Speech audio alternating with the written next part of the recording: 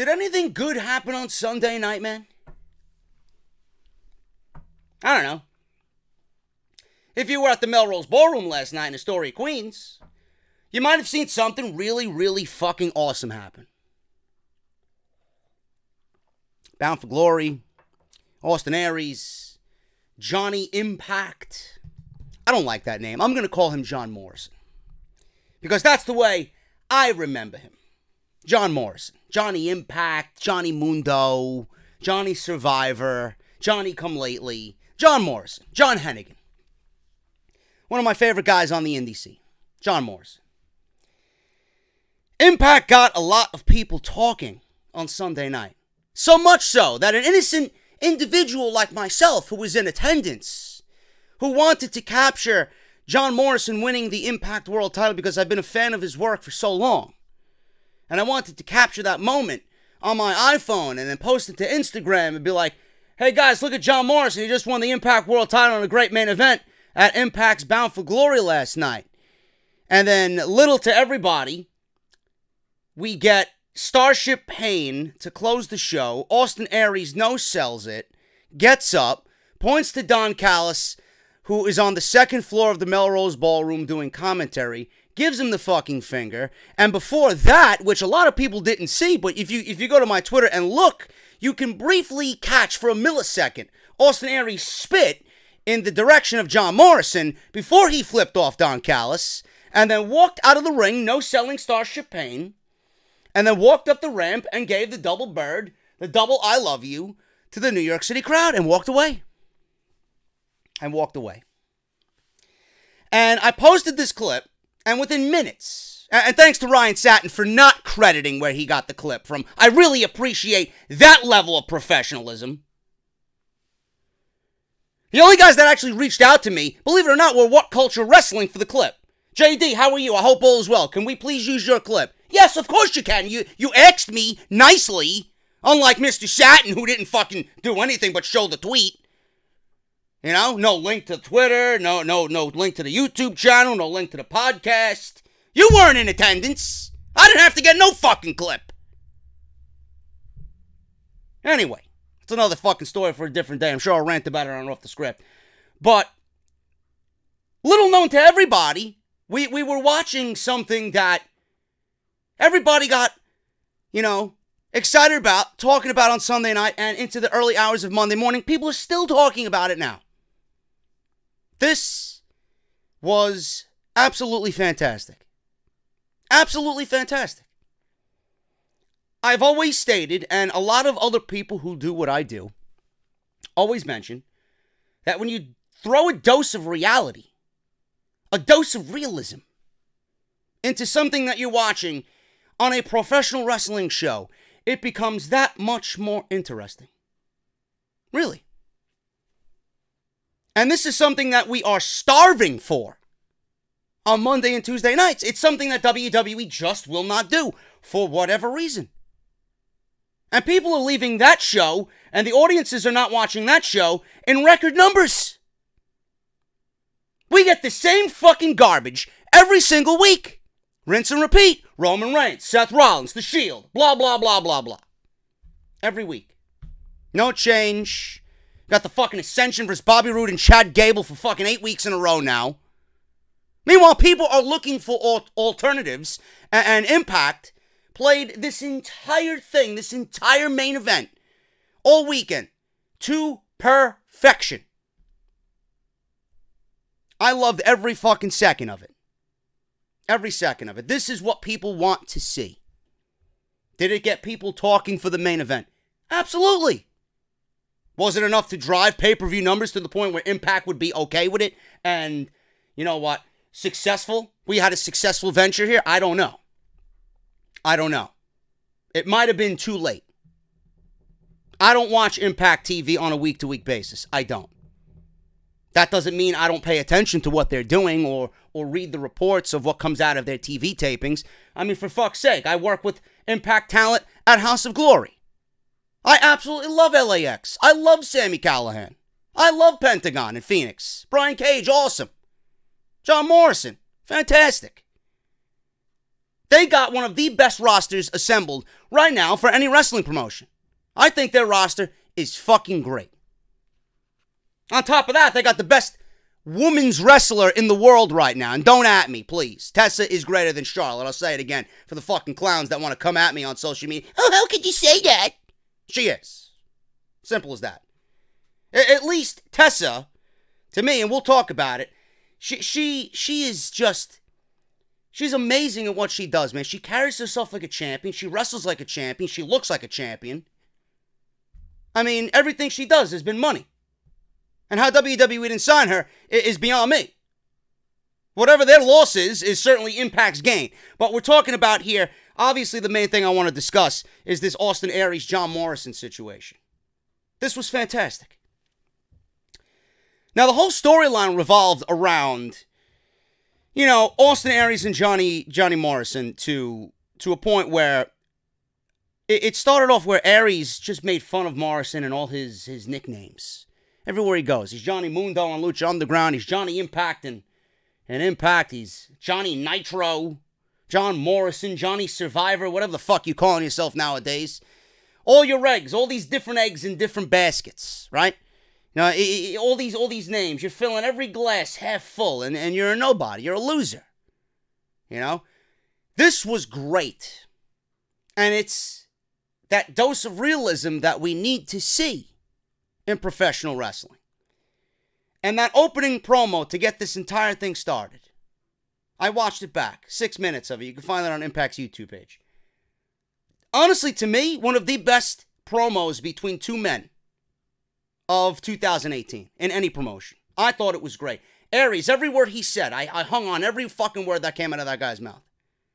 And then Mundo, Morrison, you know, he stood there like a cocky prick that he is, because he knows he's fucking good, and whatever Austin Aries is saying, dude, you could say whatever you want, you know? You talk about you're the greatest of all time, you're the greatest man that ever lived, you're the Impact World Champion.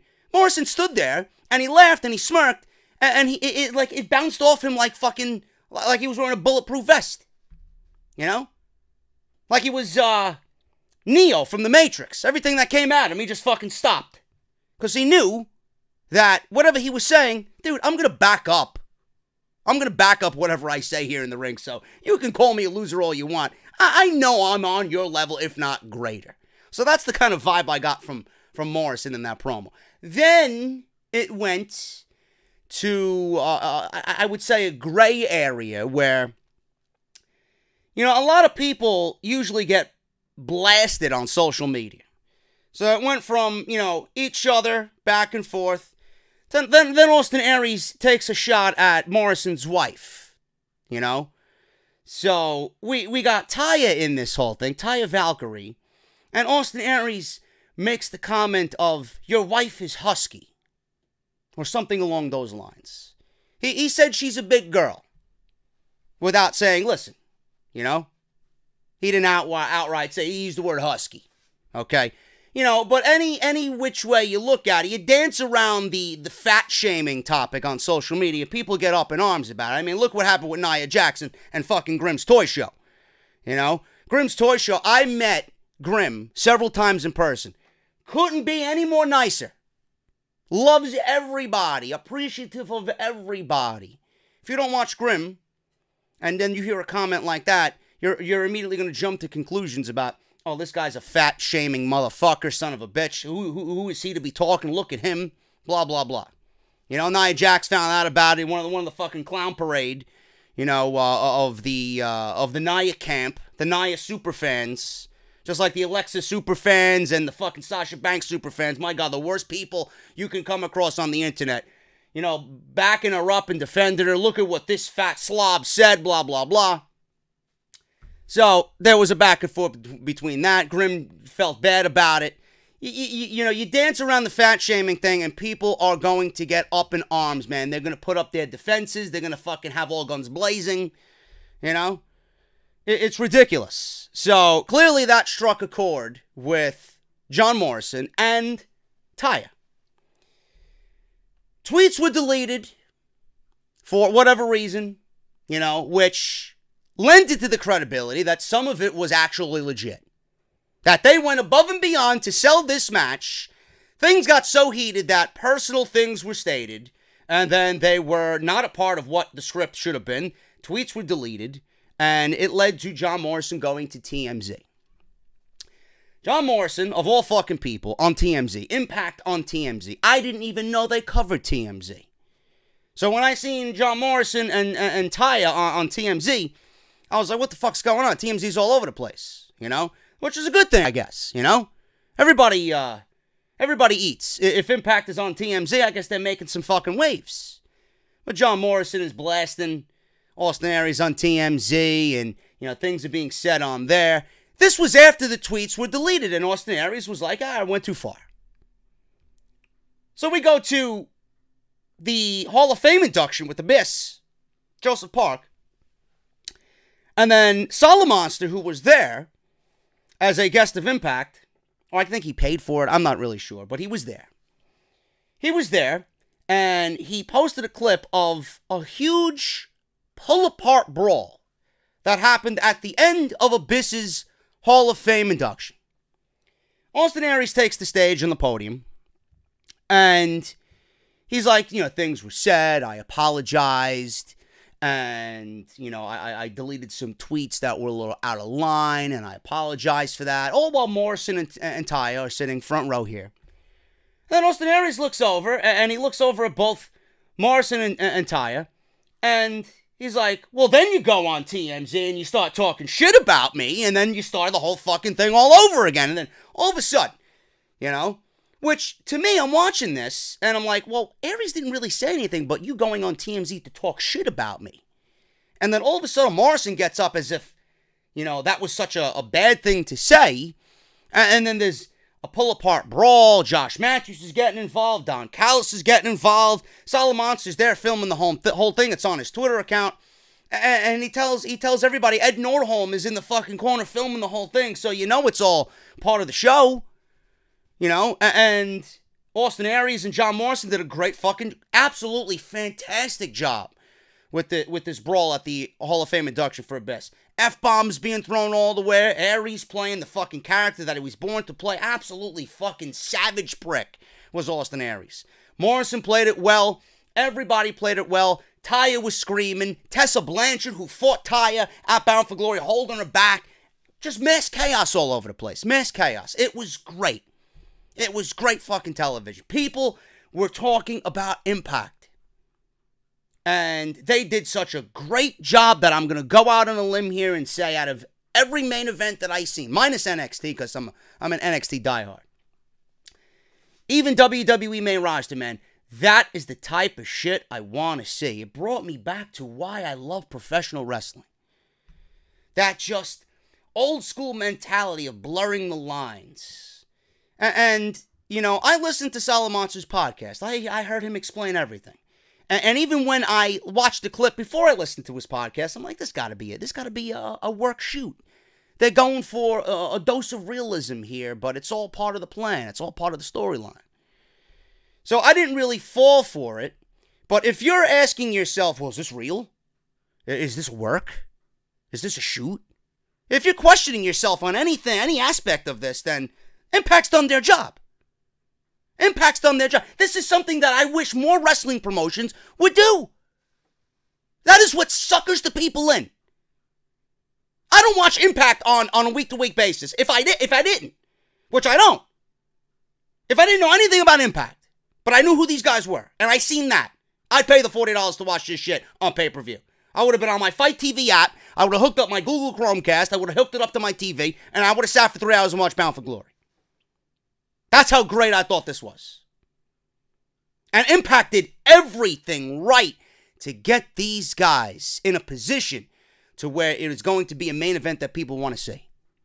You can't fault them for that. Then we get to the pay-per-view. They got promo packages from Aries and Morrison throughout the night. Asshole, you piece of shit, blah, blah, blah. Things being thrown. The realism continues in the video package that were live there at the Melrose Ballroom. Match was good. Match was good.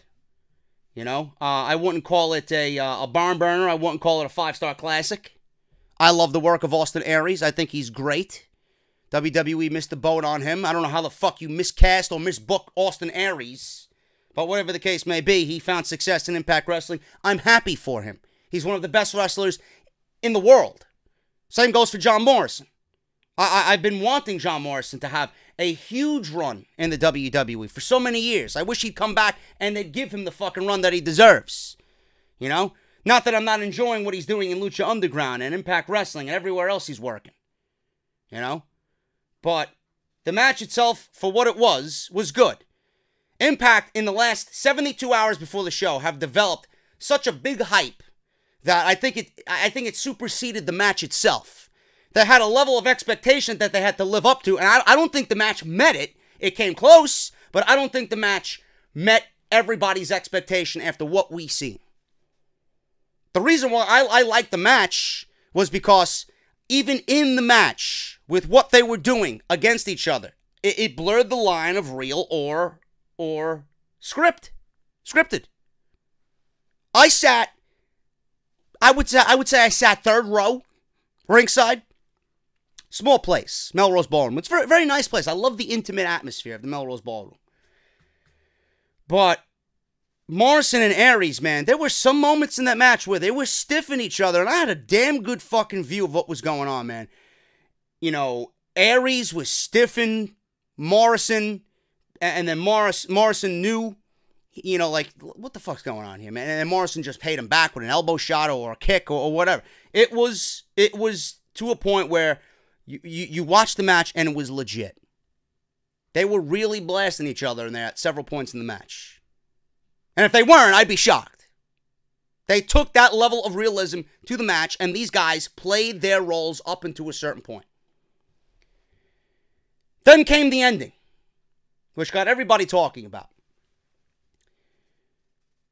I had my phone out, and I genuinely wanted to capture the moment of John Morrison winning the Impact World title. That's all I wanted. I got the pinfall. I wanted to see him celebrate with his wife. End of the night, I go home, I go to sleep.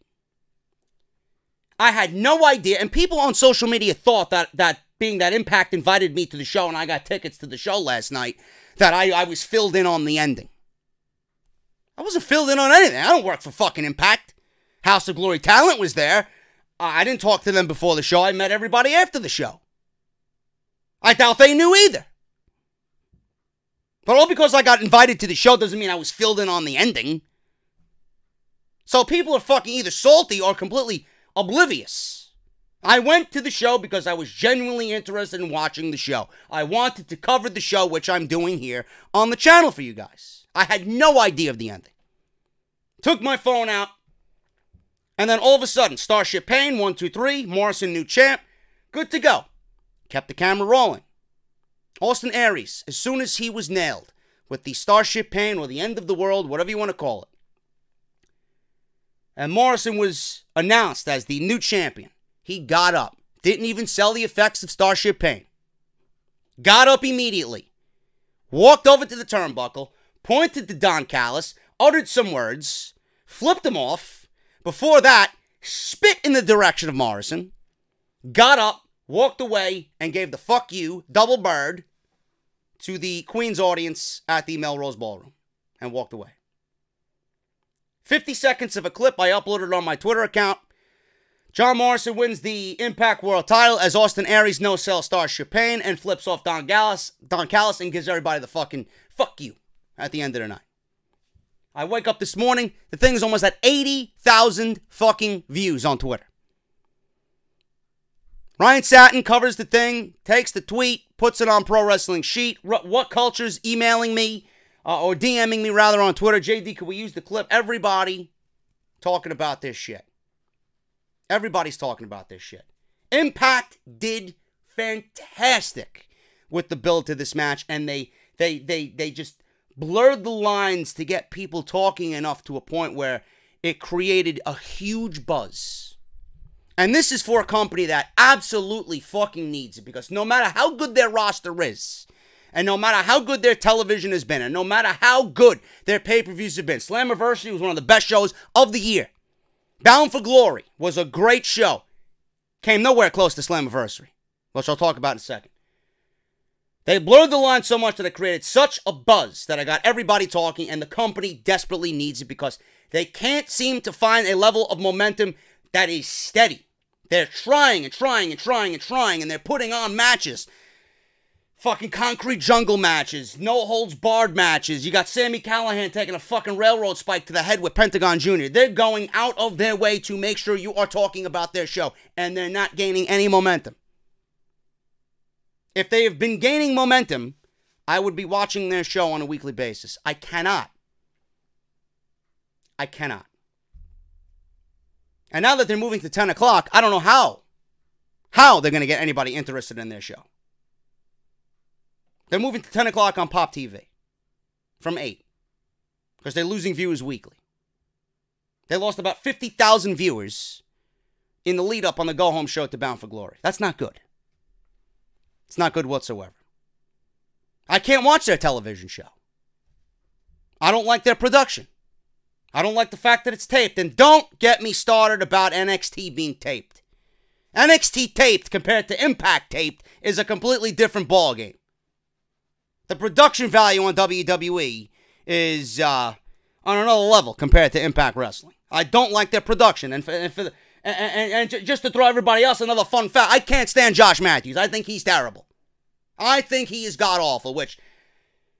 Another thing about Josh Matthews, and I know I'm going off tilt here. I was standing in front of the... I don't know if they were the defensive line or the offensive line of the New York Giants. There were several New York Giants players sitting in front of me. Josh Matthews comes over there. He's getting them seats and whatnot. One guy comes up to Josh Matthews and says, "Hey, bro, can I get a picture with you?" I don't have the time. You don't have the fucking time. People come up to me and ask me for a picture at House of Glory. They don't come up to me because they know me from House of Glory. They come up to me because they love what I do here on YouTube with the podcast. They know you for a fucking commentating job at Impact Wrestling. If you don't have the time for one fucking person to take a picture, then, bro, you know, that ain't doing your stock very good. On top of that, I don't even know how Don Callis sits next to you. I'd go back and watch the show, but I don't want to listen through his insufferable commentary for 3 hours. What a fucking prick. Then I see him roaming back and forth on the outside after the show with a glass of wine. Keep drinking. Anyway. Aries walks off, giving the double bird. Got people talking. Now, the question is, why did this happen? Is it part of the script? Or is it Aries being a dick and ruining a great moment for John Morrison? This could very well be part of the script. They could be really, really, really reaching here, going into the Vince Russo realm with a storyline like this. Do I think it is that? I don't know. I don't know. And to be honest with you, I don't care. I don't care. If this is a storyline, this is brilliant. This is the type of shit that I want to see more of. This is the type of shit I'd book. Got people talking. That's all that matters. For a company that has nothing else going on for it, this is the best thing that they could do. Now, if it is legit, and Aries walked off, no sold Starship Pain, and then walked out of the arena and gave everybody a fuck you, then Austin Aries is a prick. He's playing the role that he plays on television. He's a fucking dick. And he should be ashamed of himself. And if that is the case, you know, I don't know where else he's going to work. Because as far as I know, Aries was on Talk is Jericho, and he explained how his relationship with Don Callis is great. Either something broke down in the build to Bound for Glory, or we're completely being strung along like puppets. I don't know, and quite frankly, I don't care. But if he did do it, he should be ashamed of himself. He's already burned the bridge with WWE. He went back to Impact Wrestling, they made him the world champion, and if he did what he did last night, and it was legit, and there is personal issue there, he should be ashamed of himself, and he's burning another bridge, which, to Aries, if he burns the Impact bridge, if he burns the WWE bridge, how many more bridges are there left to burn? Not many. If Aries did this legit, who would want to hire him knowing that he has this type of attitude? Ring of Honor, New Japan, they're going to want to bring him in? I don't know. I'm not even thinking that far ahead. Impact has Monday and Tuesday worth of tapings here at the Melrose Ballroom. We could very well see Austin Aries on these shows. If we don't see Austin Aries on this show, it's going to get people talking even more.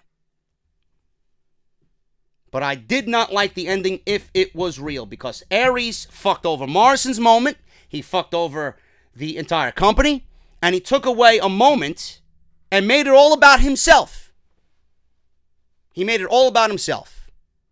And that's not the type of guy that I would want on my roster as a world champion, nonetheless.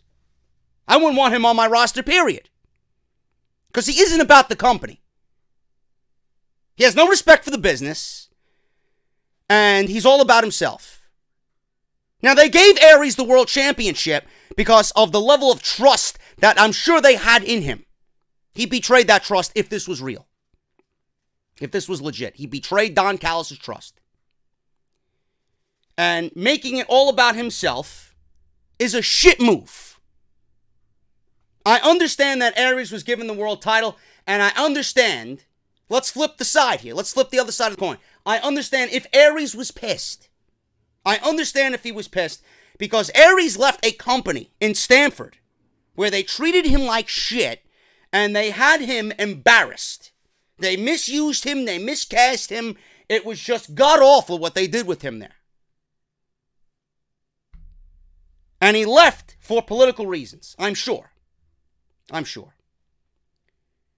So we get to Impact, they give him the world championship, and here Austin Aries is faced with this dilemma again. He's staring down the issue of politics.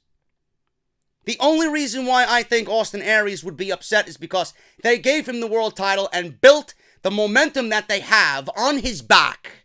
He carried this brand to legitimacy in a period where people were leaving Impact and not wanting to work in Impact, and the people were watching Impact. Aries came back and brought a level of legitimacy to the company, and the only thing I can think of is, well, this is their biggest show of the year, and I'm the world champion, and I gotta drop the fucking world championship and all the work that I did to a guy who is starring on Survivor, and you want to give him the world title because you want to build off publicity with John Morrison through Survivor as your world champion? What type of shit is that? You're building your world champion through a reality television show. I'm here because I am the real deal. I'm a fucking wrestler. That's the only reason I could think of if Aries was legitimately upset. Leaves politics in Stamford, comes to Impact, faced with more politics. They take the title off of him, which really, if you think about it right now, who else is lined up for a world title shot in Impact Wrestling? Aries is the best wrestler in that company outside of Morrison. And the reason they gave Morrison the title, I'm only assuming, I'm not saying this is legit. The only reason why they gave Morrison the title is because he's on Survivor and they want to build the Impact brand and the Impact title through Morrison, through Survivor. Maybe that's why Aries walked out. Maybe that's why he said, fuck this shit. I don't know. I don't know. And like I said before, I don't care. I think it's great. If it's part of the plan, part of the script. If it's not, I can't really sit here and say I agree with Austin Aries, no matter how good the fucking guy is. Selfishness, all about himself, a Napoleon complex, it's just not good. It's just not good. What do they used to say back when you were, trying out for the high school team? There's no I in team, right? There's no I in team. Aries made it all about himself, took away from John Morrison's moment. Everybody's there for the same thing. Be a big boy. Pull your tights up. Go back out there. Show them why you deserve another fucking title shot. And tear the house down in a rematch. Morrison's not going to hold the title forever. It's not like you're not going to get another Impact World title. Do what the company asks. It's not that out of context where it's a bad situation. I don't really agree with it. Impact is going to gain nothing off of Survivor. Nothing. I would be shocked if people who are watching Survivor for John Morrison are going to come over and watch Impact Wrestling on a regular basis, and Impact's going to grab them fans and make them lifelong fans. Barely any. Maybe that's why Aries is pissed. I don't know.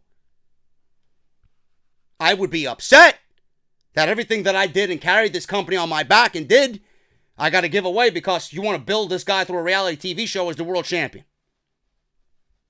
You know, I'm here to wrestle. I'm a professional wrestler. I'm not a reality TV star. I'm not an ex-athlete. I am a one-sport athlete. I am a pro wrestler. I don't know what else to say. They did everything beautifully, picture perfect. But the gray line here with what happened at the ending, we don't know. And as of right now, until there is clarification with what happened, people are still talking, and that's only good for Impact. We're going to have to wait and see if Aries and what he did and his actions were legit. If they were, then we can roast him after the fact. We don't know yet. I'm not going to roast him yet until there's confirmation that, yeah, this is legit. But right now, if people are talking about it, that's all that matters. Because the more mouths that are talking about Impact, the more eyes that are on Impact, the better. Because the company fucking needs it. And I thought it was everything just rolled into one, made it a great main event, made it a must-see main event, and this is what more companies should be doing. The gray area of if it's real, is it real or is it a work? That's what we need to see. People are thirsty for that type of shit. And Impact did it beautifully. So that was that. The entirety of the show, to me, you know, I enjoyed the show. I really did, you know. Again, I want to thank Impact Wrestling for inviting me out. The intimacy of the Melrose Ballroom, the first time I was there.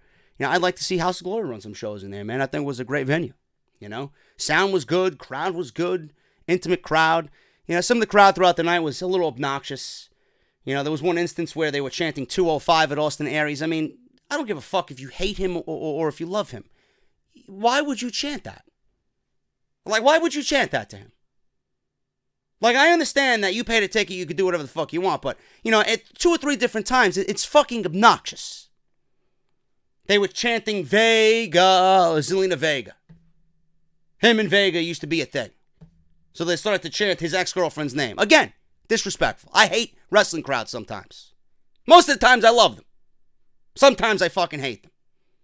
During that main event, I actually hated them. The overall show was great. Crowd was great. Atmosphere was great. Did not watch it on TV. Did not know how it came off on TV. I probably won't go back and watch it. But I enjoyed myself, and I want to thank Impact Wrestling for inviting me out. Another thing I wanted to mention here is the production of the show. Like, just being there and watching their crew work. It seemed, I mean, it's not going to be a WWE production, but, I mean, there were things that I seen that it was just messy and sloppy. You know, they really didn't, I guess, expect the overabundance of people wanting to come see the show, so there was barely any room. I mean, I stood for all 3 hours. There were Giants football players standing in front of me, which they were like 8 feet fucking tall. Couldn't see a goddamn fucking thing from certain aspects of the show. Just their ring crew worked hard, but there were some instances where, you know, there were a few table spots during the night, and like the ring crew didn't have a broom to sweep out the table debris. And I'm looking at this, I'm looking over at some people like, they don't have a fucking broom? You got guy, I don't know if it was Scott D'Amore who was there. I don't know who the fuck was there. People in suits getting in the ring and just like fucking wiping the table debris out. Like, they don't have a fucking broom? There's a fucking bodega right down the street. Go buy yourself a fucking $2 broom. You know? It's a little lame. It's a little amateurish, you know, for Impact Wrestling. But, you know, just certain things there, you know, the seating and some of the things I've seen in the ring were just a little, you know, could be better next time. But the overall show was a very good experience. It was a very good show.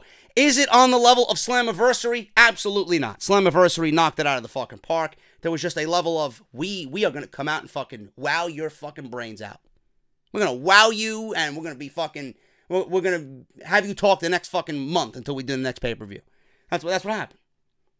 That's what happened with Slammiversary. This had such a high level of expectation coming out of Slammiversary that it was impossible for Impact Wrestling to live up to those expectations. But that doesn't mean this was a bad show. It was a very good show. Show started off with Matt Sydal and Ethan Page versus Rich Swann and Willie Mack. Man, Willie Mack is... I love him from Lucha Underground, man. He's been one of my favorites watching Lucha Underground. But Willie Mack, I'm glad he's an Impact, man. I'm glad he's getting another stage to perform on. He and Rich Swann make a great fucking team, man. Rich Swann has such a infectious energy. I love Rich Swann. I really do. Willie Mack and Rich Swann make a great pairing. Mack, for his size, man, it's like watching Keith Lee in NXT, man. Mack, for his size, is... It's like unfair that a man that size can do the things that he does and move the way he does. It's great.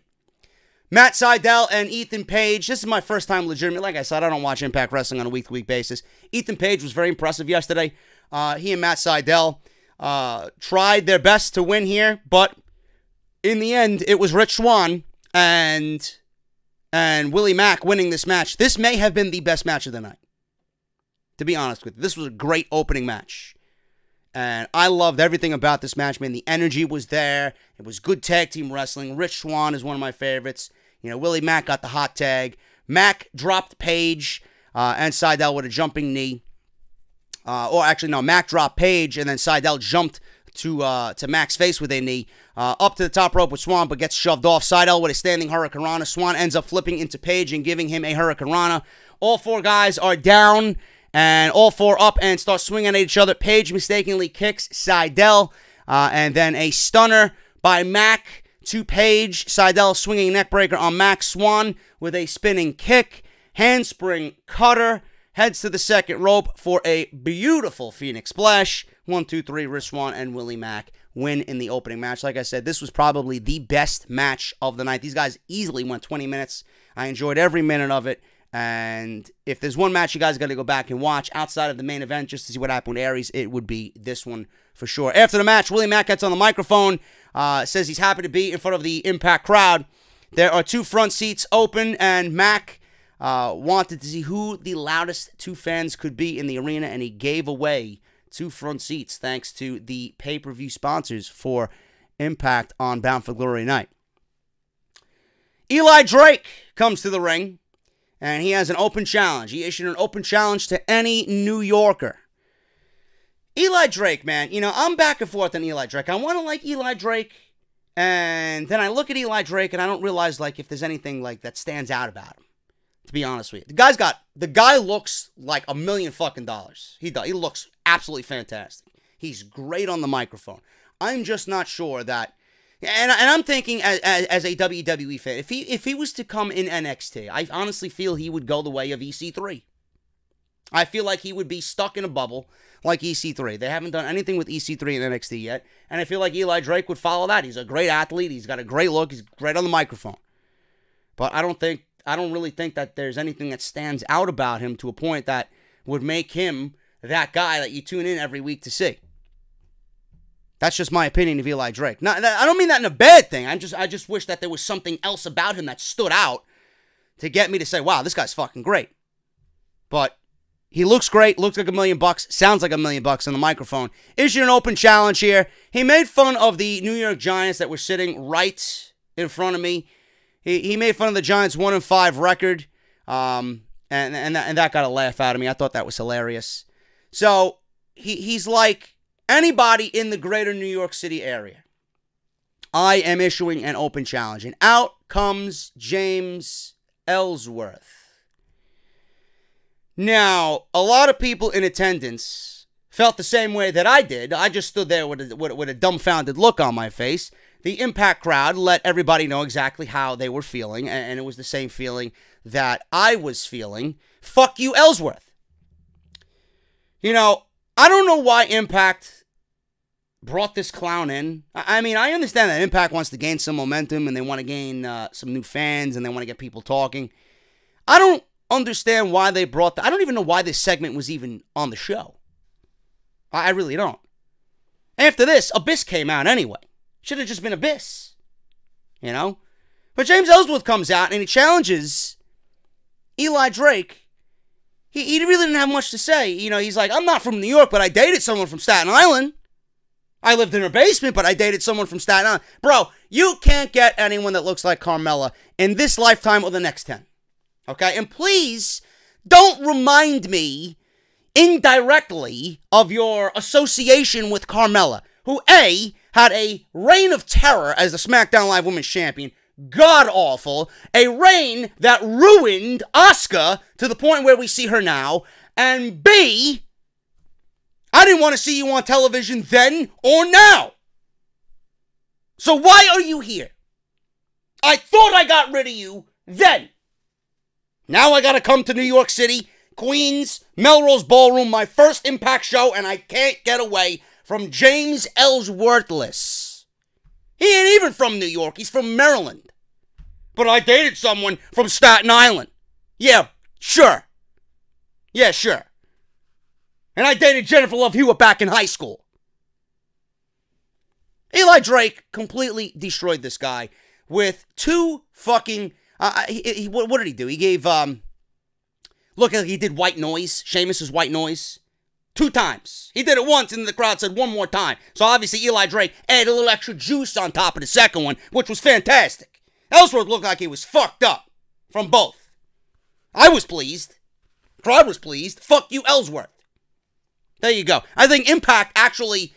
I think they didn't realize how hated this guy was. I honestly think that Impact thought this guy was more popular than he was, and then they brought him in and he was just a fucking embarrassment. No way this should have been on the show. But he got his ass kicked, and people enjoyed it. So that was that. And then Abyss comes out, and he puts Eli Drake through a table. Grabs him by the throat, chokeslams him through the table. You know, Abyss was nominated into the Hall of Fame, the Impact Hall of Fame, and it was one last hoorah for Abyss. So there you go. You know, people were talking about maybe Tommy Dreamer, maybe Bully Ray, both from New York. Tommy Dreamer from Yonkers, and Bully Ray from Hell's Kitchen. People were even talking about Jericho. Even though Jericho is Canadian, right? He was born in Long Island. He was born in New York. And then raised in Canada. That would have been great. People were talking about that. Is Jericho here? Jericho even tweeted, "No, I'm not there. I'm watching it at home." Which I thought was a troll. And then we would eventually see him somewhere in the show, but we didn't see him at all. Moving on here, man. Tessa Blanchard versus Taya Valkyrie for the Impact World, or the Women's Championship, the Impact Knockouts Championship. I love Tessa Blanchard, man. I think Tessa Blanchard is awesome. I think right now, outside of Toni Storm, she is my favorite female talent right now in professional wrestling. She is fantastic. She is exactly what we need. She carries herself like a champion. She looks like a champion. She wrestles like a champion. And I mentioned this to my buddy Carmine, who was standing right behind me at Bound for Glory last night. I looked over at him when the match was over, and I'm like, the reason why I love Tessa Blanchard so much is because there's just a level of intensity that she exudes in her matches that really just sucks you in. And it's great to see because a lot of the women now, they're all fluff. They're afraid to take a bump. They're afraid to fucking pull their hair extensions out. They're afraid to break a fingernail. Tessa wrestles like a fucking wrestler. There's a level of intensity. She goes in there and she don't give a fuck what she wants to fucking wrestle. And that's the way she comes off. There's an intensity there that you don't see. And that's why I like her so much. And even when I watch Charlotte, you know, people want to say, oh, Charlotte's the queen. You know? She ain't no fucking queen. It's Tessa and then Charlotte. I'd even go Tessa, Sasha, and then Charlotte. Tessa, Sasha, Becky, and then Charlotte. Charlotte's overrated, folks. Charlotte's overrated. She's only where she is because she's a Flair. And I love Ric Flair, but, you know, WWE pushing Charlotte to X amount of title reigns just to live up to her father's legacy, you know, it doesn't make her a great champion. So give me a break. Taya did great here as well. She matched Tessa, you know, blow for blow. Both women were very intense. And Tessa Blanchard wins, and she retains the Impact Women's Championship here.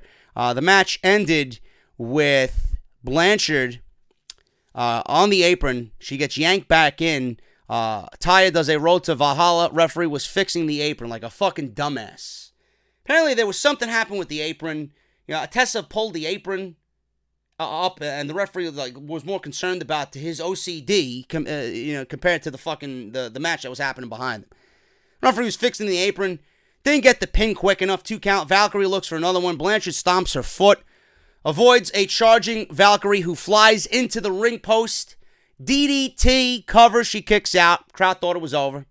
Blanchard heads to the top rope, looks for a tornado DDT, but does hit a Hurricane Rana, sending Valkyrie into the second turnbuckle. Blanchard heads to the top rope, and a flying codebreaker. I'm sure Jericho watching at home on the Fight TV app was pleased with that. Flying codebreaker, 1, 2, 3. Great match, man. Great match. The thing with Tessa is she is the Impact Women's Champion, but who else is there to challenge Tessa on the same level as her? It's Tessa, and then she is so superior to everybody else on that roster. It's like, who else is there to challenge Tessa Blanchard right now? By the looks of it, she may be champion forever. I honestly don't think anybody is even close to being on Tessa's level to a point where they can challenge, let alone take the title from her. Tessa wins. Damn good match. Taya had a great showing here.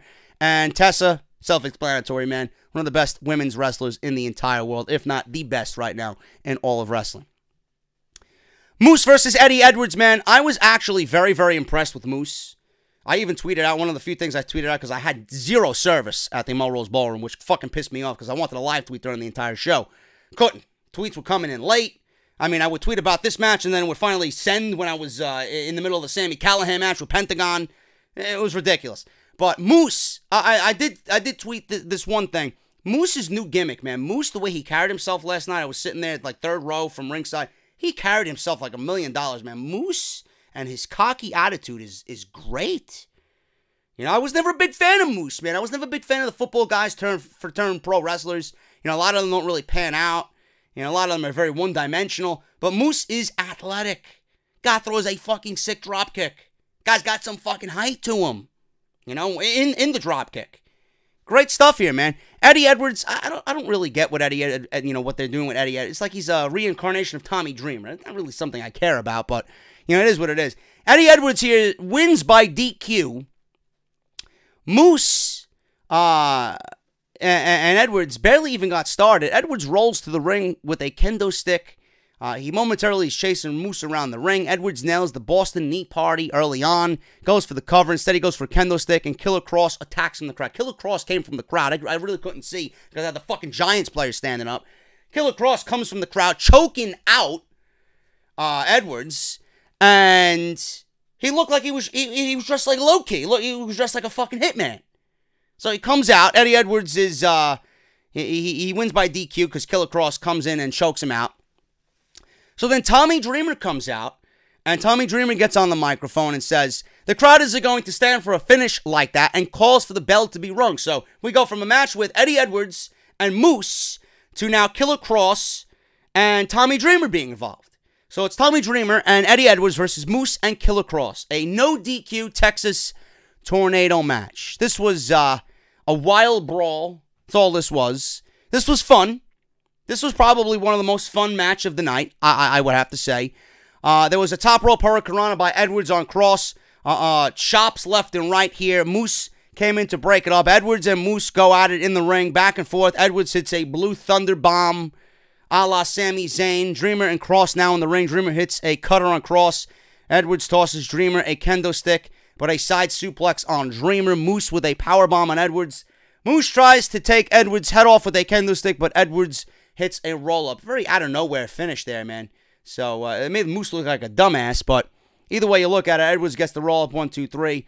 Post-match, Cross chokes Edwards, and Moose hits a devastating spear on Eddie Edwards. They take him out, and they double powerbomb him on the apron as they leave the ring, man. Very, very fun match, and it is what it is, man. It was just a good time. We had OVE. Thumbs up, thumbs down. Dave Christ, Jake Christ, and Sami Callihan versus Pentagon, Phoenix, and Brian Cage. OVE rules, which means there's no rules at all. But this was the one match that I was looking forward to most. And I gotta be honest with you, man. I love Sami. I love Pentagon. I love Phoenix. I think Brian Cage is awesome. I think OVE is great. I think all of OVE is great, man. Great look. They got just a great feel to them, you know. But I was left wanting more with this match, man. I felt slightly disappointed, and that's probably mostly to do with me, because after watching Sammy and Pentagon at Slammiversary, I'm thinking we're gonna see that same level of fucking hellacious just brutality here. I was hoping for something reminiscent of that, but we didn't get any of that, you know. And this actually ended up being shorter than I expected. And it ended up being a little disappointing in my eyes. So we had OVE win via pinfall. This was crazy all over, man. There was really nothing out of the ordinary here, as far as what Sammy and Pentagon have already shown you. But the ending, man, I swear to God, the ending reminded me of something from one of the Terminator movies. Seriously, and they call Cage the Machine. So Cage is getting a Terminator chant started and wait for fucking Kenny Omega to come out here and just fucking one-wing angel everybody. So we get Cage starting up a Terminator clap, and he gets into the ring with all three OVE guys. He takes down all three. So Jake, with a number of kicks to Cage, Dave lifts Cage up and hits the all-seeing eye on Cage. Cover, kicks out at 1. So Brian Cage pretty much kicked out of, I'm assuming that's their finishing move, kicked out at a 1 count. So then they all start kicking Cage. You got Dave, you got Jake, you got Sammy going at it, back and forth. There was 3 guys kicking. I felt like I was watching Arnold Schwarzenegger just being fucking killed in one of the Terminator movies. I'm waiting for fucking Brian Cage to rise up from all these fucking barrage of kicks. And nothing ever happened, man. They kick him into oblivion. And he kept asking for it. It came to a point where he just pretty much was out cold. He was dead. He was fucking dead to the world. So then Sami Callihan comes over and delivers a pile driver, and that was it. That was over. 1, 2, 3. This is Cage's first loss on Impact Wrestling, man. So we may be shifting to a Sami Callihan-Brian Cage match. We may be seeing Sami Callihan with the X Division title, man. I don't know. We'll see what happens.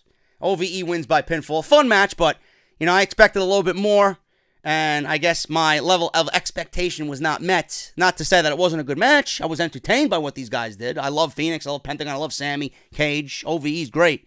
But after what we've seen in Slammiversary, and then you had Sami Callihan and Pentagon in there, it was nothing that we haven't seen. It's very ordinary. So there you go. Santana and Ortiz, LAX. Versus the OGs, King, Hernandez, and Homicide. Concrete jungle match. Conan was taken out earlier in the show. That's why he wasn't there, but I'm not saying that Conan didn't emerge from the back. He wasn't there to start the match. LAX is probably the best tag team in the world right now. They have a very, very, very similar feel like the Young Bucks have, and I mean that in a way where they are very influential. They are doing things right now, and they're working their fucking ass off. LAX is doing it right to get noticed. They are letting their teamwork, their actions, their whole vibe just speak for themselves. I would be shocked if Triple H is not calling these guys for NXT in about 2 years. Shocked. I'm hoping we see LAX and the Young Bucks eventually. I mean, I think it's happening on Jericho's Cruise, but nobody's going to be there. Unless you're there, you're going to watch it, but it's not going to be televised, I don't think. But I'd love if House of Glory, they're cool with the Bucks. Maybe we get House of Glory to get the Young Bucks in there and challenge LAX for the Hog Tag Team titles. Be great. Or just a super match, you know? I think that would tear the house down. I'd love to see LAX continue their grind, man, and face the top teams like that, the Bucks. You know, I'd love to see them against the Undisputed Era. I think these guys, their ceiling is so fucking... It's immeasurable. LAX is doing great things, man. One of my favorite tag teams in the world right now. Santana Ortiz versus the OGs. This concrete jungle match, man. They took off the ring tarp. They took off the mat. They took off the buckles. They took off the apron. Literally everything. Now, where I was standing, they had these 2 tables propped up against the ring posts. One that said OGs and one that said LAX. It was obviously part of the match, but until they moved out of the way... Until the tables were moved out of the way, my view was obstructed. So I really couldn't see what was going on. I don't know who came up with this match, but thank God it lasted 10 minutes. Thank Christ it lasted 10 minutes. I don't know how it came off on TV, but when I was there watching these guys do what they did, Hernandez was busted open within seconds. I think it was Ortiz who bashed him with a trash can lid. Guy was bleeding all over the fucking place. Wouldn't even get the match started. I don't know how it came off on TV, but the wooden beams. I mean, I never seen anything like this. I don't even know how this match got approved. I don't know who in Impact said, yeah, that's a good idea. I honestly thought someone was going to get seriously injured, killed, career ended by the end of this thing. Thank God it went 10 minutes, man. The wooden beams came up, and I thought someone was going to die. There would be a back body drop, or there'd be a fucking move on one of these beams. It was ridiculous, man. Beams were like fucking misplaced on the ring. Shit was going crazy. Thank God this match lasted 10 minutes, man. It ended with a street sweeper. Santana, who comes off the top with the street sweeper, you know, he's not feeling good today. His spine, his back, his hip, his ass, got to be fucking killing him today. It's ridiculous, man. LAX wins here after Konnan comes down and makes the save. Konnan comes and swings away on King, sends him into the corner. Santana with a kick to the back of the head. Konnan launches King into the other table. So the tables were used. They were destroyed. LAX comes off the top with the street sweeper on King. Cover 1, 2, 3. They cover him in the Puerto Rican flag. And that was pretty much it. LAX wins this concrete jungle match. Hopefully we never see one of them again. That was ridiculous, man. I honestly, seriously thought someone was going to die here in this match. Allie went to the Undead Realm, and I actually enjoyed this, man. She went to go battle Su Yung. This was very, very well put together. You know, Allie and Kiera Hogan were there trying to escape the Undead Realm with Su Yung. Su Yung is great, man. She embodies what a character should be in professional wrestling, and she lives the gimmick. You can tell Su Yung loves what she does. And it just vibes, and it comes through. Like, she lives the fucking undead bride. And I love that, man. When someone is so engrossed in their work, it actually shows, and I appreciate that more because they enjoy what they're doing. I'm going to enjoy what they're doing because they love it. But Allie wakes up next to Hogan here, trying to get her out of the coffin. Hogan is out as Allie leads her back to the exit. Su Yung had an axe driven into her neck. Allie killed her for a second, then she comes back from the dead because she's the undead bride. There was one instance here where Allie swung the axe, and it looked very weak. And I'm watching this, I'm like, what's going on here, man? She's swinging the axe, and Su Yung catches the axe. Like, if you're going to swing the axe, swing the fucking axe. Give her a prop axe, but make it look realistic, please. You know, this slow, lethargic movement. Swing it like, come on, dude. Swing it like you're swinging for a fucking home run. Swinging it like you have no energy, like you're half asleep. I didn't really like that. So at the end of this thing, they're trying to find a way out. We get Rosemary showing up, and all of a sudden, we get Rosemary battling off all of Su Young's minions, and she helps them open the coffin. Su Yung shows up. Rosemary fights her off in this cosmic battle. I thought I was watching Dragon Ball Z all of a sudden. I mean, this was cheesy, but I actually enjoyed it. You know, they got these powers coming out of their hands, and they're fucking, like, force-fielding each other, and they're, like, fucking battling each other in Dragon Ball Z universe. It was crazy. You know, and this popped. We were there live. And it just got a huge reaction. People around us were like, what the fuck? Me and my buddy Carmine. You know, we were like, what the fuck's that? People love this shit. People were going crazy for it. This was great. I can't wait to see more. It was great stuff. Really, really great stuff, man. So Allie wants to go back. Hogan says no. Allie yells at her. Doesn't look to be 100%. Like I said, we had Rosemary come out. So it should be interesting, man. Rosemary versus Su Yung. Should be interesting. And then, obviously, as you guys know, Johnny Impact won the world title from Austin Aries. This was a very, very good match, man. Pretty much what everybody's talking about is the ending. I'm not really going to go over what happened in the match. Aries hit a beautiful 450 splash. Picture perfect. Aries dove on top of Taya Valkyrie, which was not by accident whatsoever. It was all purposely done. That was huge. Absolutely huge. Aries and Taya are talking trash. This was my favorite part of the match. outside the ending. Aries knees Johnny to the head. Last chance locked in. Impact gets out of it. Aries looks to take out Impact. Impact dodges, and Aries launches a suicide dive onto Taya, sending her into the barricade. It looked fucking nasty. Impact then continues on Aries on the floor, just wailing away. Back in the ring, Impact with a kick to the throat, Brainbuster, Starship Pain, and then you guys know what happened at the end. So that is that, guys. Your Impact Bound for Glory review. Thank you so very much. I hope you are enjoying the Impact coverage here on the channel. Whenever we get something like this, I will cover here on the channel. But if you guys did, please hit that thumbs up, man. Let's try for 2,000 thumbs up. And I will see you guys on Monday Night Raw tonight for the Raw review. Thank you all so very much. We're nearing 99,000 subscribers. And I will see you, like I said, for Monday Night Raw tonight. Leave me a comment. Let me know what you guys feel about the Austin Aries Johnny Impact situation. And I'll see you guys tonight for Raw. I'll talk to you later.